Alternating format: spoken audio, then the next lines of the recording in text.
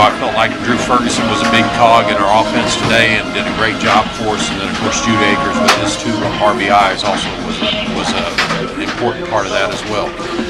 We've got to put together more consistent and better at bats up and down the lineup throughout our lineup. But all things considered, we're happy to get a win here tonight and move on to Game 2 tomorrow and hope for a little better weather conditions than we dealt with this evening. I thought our kids really did a good job of dealing with that again tonight and that adversity, and probably made it into our ally as much as anything else.